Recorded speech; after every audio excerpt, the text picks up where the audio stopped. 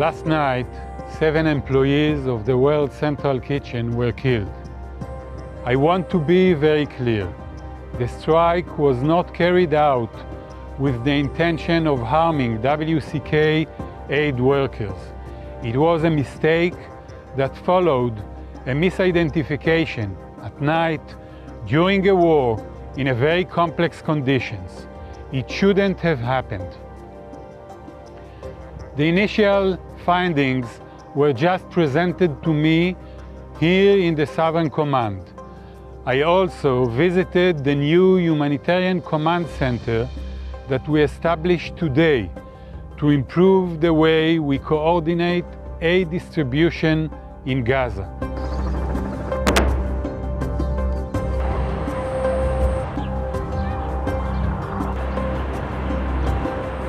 We will continue taking immediate actions to ensure that more is done to protect humanitarian aid workers.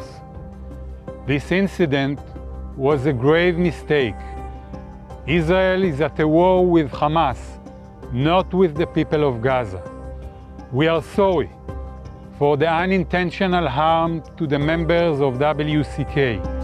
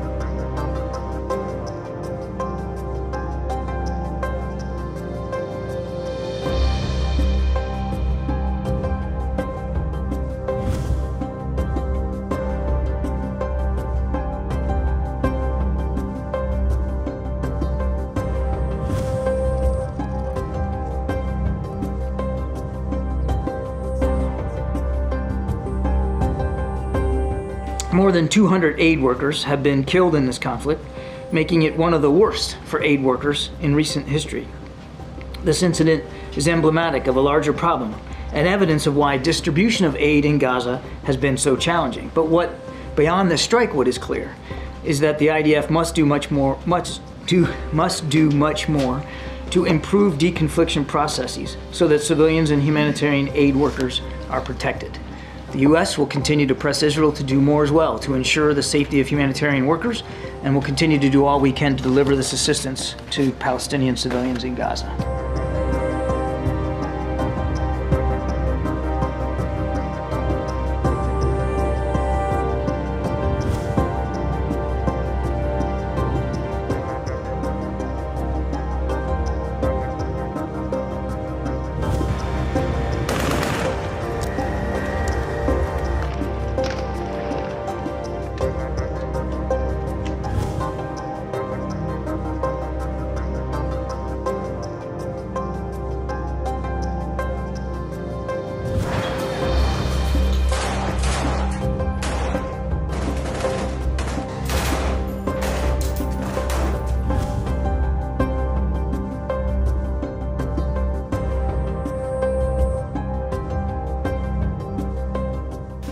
I spoke with Prime Minister Netanyahu this morning with a phone call that was organised overnight. I expressed Australia's anger and concern at the death of Zomi Francom. Zomi was an Australian aid worker working for the World Central Kitchen, providing support for people who are suffering from tremendous deprivation in Gaza. This is completely unacceptable. The Israeli government has accepted responsibility for this, and Prime Minister Netanyahu conveyed his condolences to the family of Zomi Francom and to Australia as a result of this tragedy.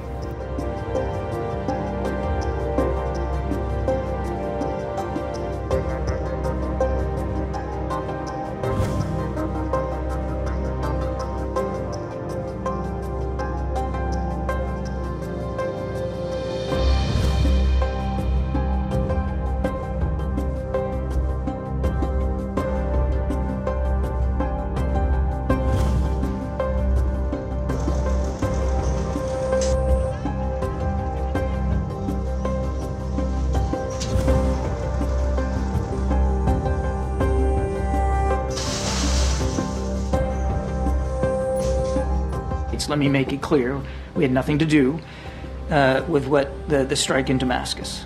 We weren't involved in any way whatsoever.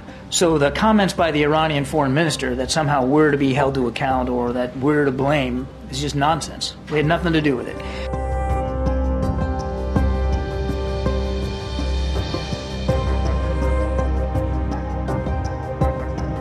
We were not notified by the Israelis about their strike or the intended target of their strike in Damascus. We've made it very clear in private channels to Iran that we were not responsible for the strike that happened in Damascus.